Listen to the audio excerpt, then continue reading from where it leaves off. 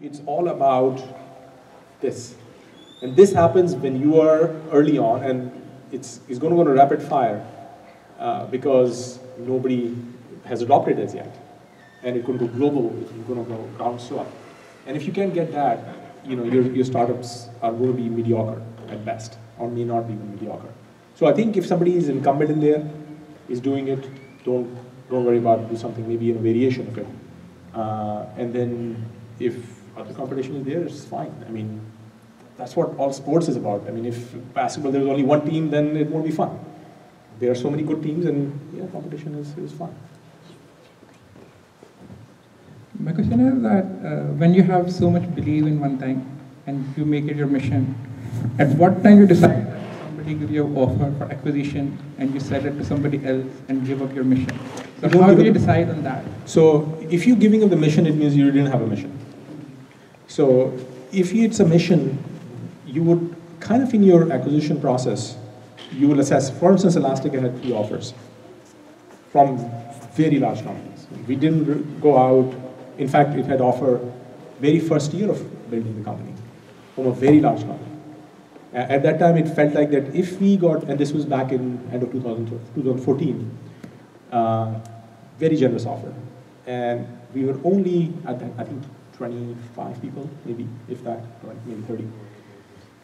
If at that time, if we said yes, because monetarily it was like unbelievable. We haven't even raised one round of funding.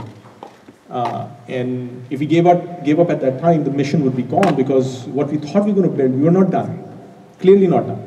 There were a lot more things. We built a framework. On the framework, there were multiple apps. We only had one app, and the framework was not ready, and then the UX was changing, and it was like in the middle of it, this offer came just from nowhere. And we didn't take it. Part of the reason I didn't take it is that I knew that where we stand today, this large company is going to totally destroy it because they won't understand what we could build because it's not done as yet.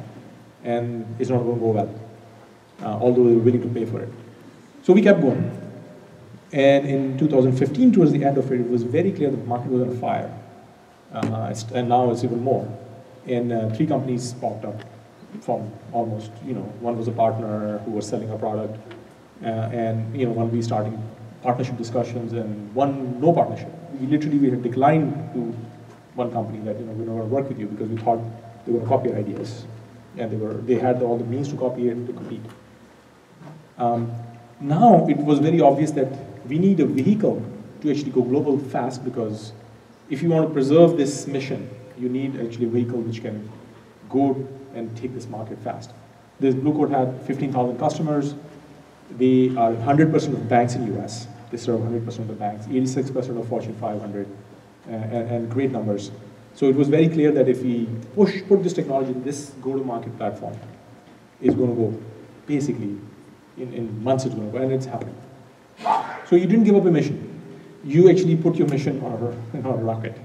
And at the end, if you remember, the right side is not about it's just you. It's about, is the world going to benefit from it, or is it going to disappear? The world is going to benefit from it. And part of the reason you make your decision like that.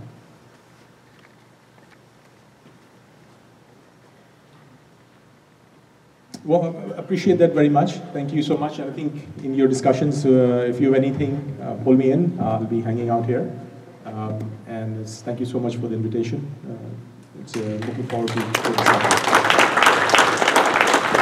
Thank you so much, Rehan. So as I was saying earlier, we have 6 breakout sessions right here. Hardware-focused IoT, essentially that kind of area is right here. Software is right there. Consumer technology is right there. Social media in the back. Consumer non-tech right here, and in the back we have high-tech services. So if you